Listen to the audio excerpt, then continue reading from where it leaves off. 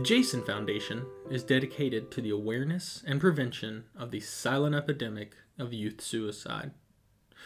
This is accomplished through a series of educational and awareness programs that help equip parents, youth, educators, and other community members with the tools and resources to identify at-risk youth and know where to go to get them help.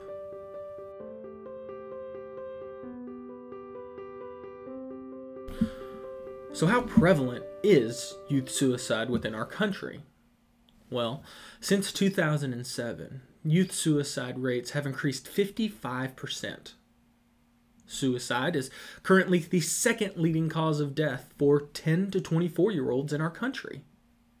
Within that age group, we lose approximately 130 lives each week. Our younger population should be recognized as a high-risk population as well. In 10 to 14-year-olds, the number of suicides have doubled within the last decade.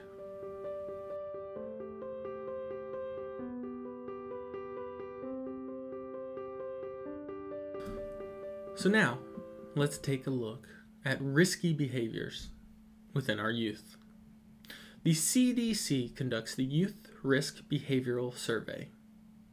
The purpose of this survey is to monitor risky behaviors within high school youth that contribute to the leading causes of death. There are certain questions within the YRBS that specifically deal with mental illness. The first one that we look at is, have you experienced thoughts of hopelessness or sadness for a period of 2 weeks or greater so that it affected your usual activities? 36.7% of high school youth answered yes to this question, or over 1 out of every 3 young people across our nation. And what is this a question about? Many people will say depression. Now, when we do take a look at this a little further, this could possibly be the start of clinical depression. And what's the difference?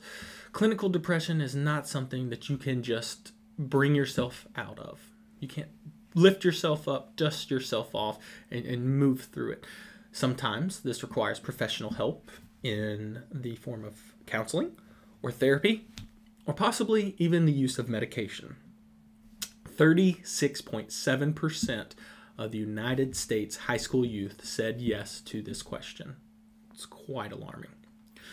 The second question in the Youth Risk Behavioral Survey that we look at is, have you seriously considered suicide in the past 12 months?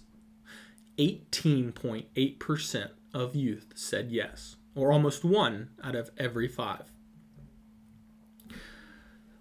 When we like to take a look at this number, I often compare it to high school class size. Here in Tennessee, that's about 26, and the national average is right about the same. So, that means 3 young people in every single classroom said yes, they have seriously considered suicide in the past 12 months. The next question, have you made a plan to attempt suicide in the last 12 months? I know where the gun is. I know where the ammunition is kept. I know where the drugs are. I know when my parents aren't going to be home, and I know where I'm going to do it. We go from a time of concern when someone is seriously considering suicide to a time of crisis when they have a plan in place. If there is no intervening factor at this point, an attempt is almost imminent. 15.7% of our high school youth said yes to this question, or almost 1 out of every 6. So again, we're looking at 3 or 4 young people in every single classroom across our country who said yes to this. Finally, the last question that we look at here at the Jason Foundation is, have you attempted suicide 1 or more times in the past 12 months? 8.9% of our high school youth said yes to this. That's almost 1 out of every 11. Again, 2 students in every single classroom said they've attempted suicide 1 or more times in the past 12 months.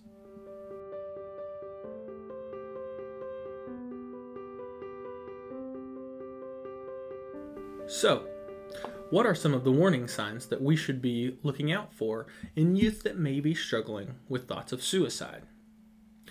Depression is one of the leading causes of suicide attempts across all ages.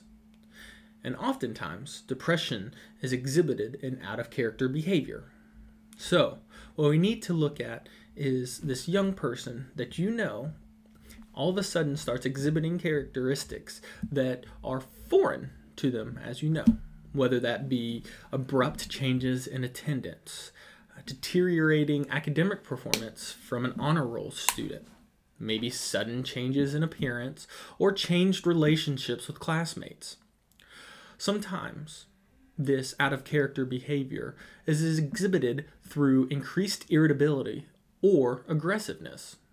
Sometimes it is shown through a despairing attitude, a lack of interest in things that they may have otherwise been interested in.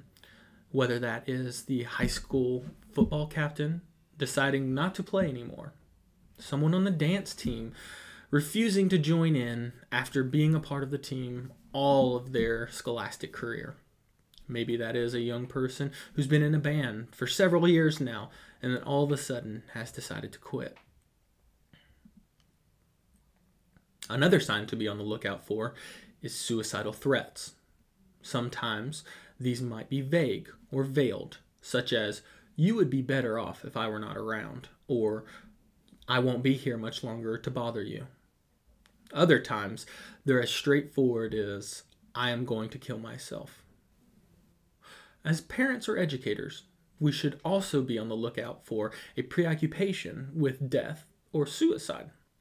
Sometimes this is found in writings, whether it be essays for school, poems about deaths.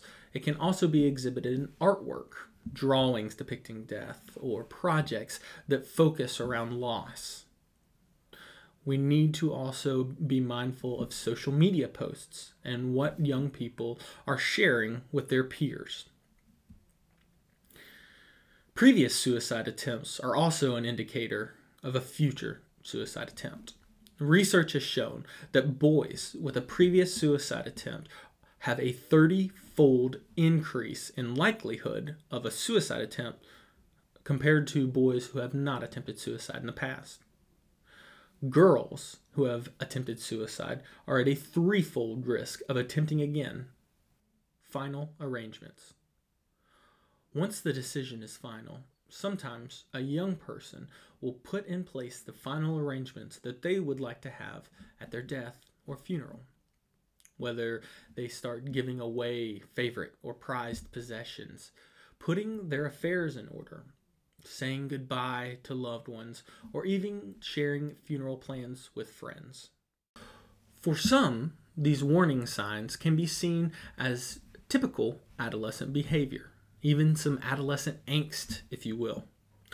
We need to be concerned when multiple of these warning signs are present at the same time for an extended period of time, usually 2 weeks or greater.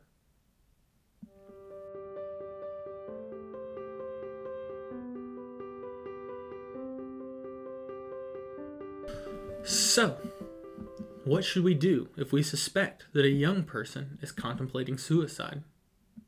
We need to be prepared to ask the tough questions.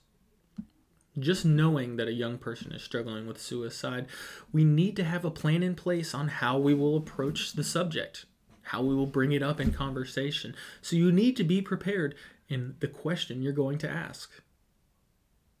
Are you thinking about hurting yourself? Are you thinking about suicide?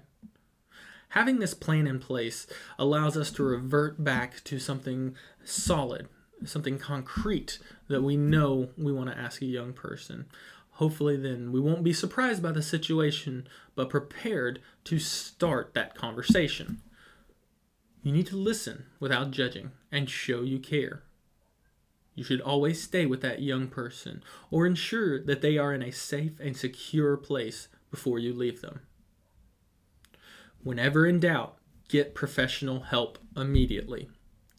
If you believe that a young person is in immediate danger, call 911 or visit your closest emergency room.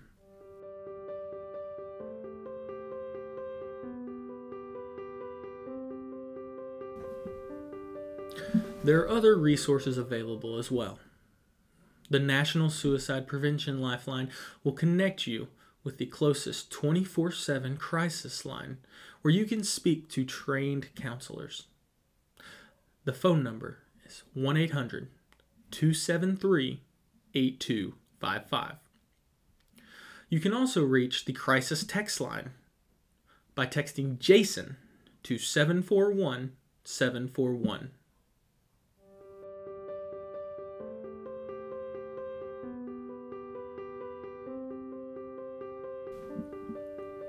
Again, I would like to thank you for your interest in youth and young adult suicide prevention.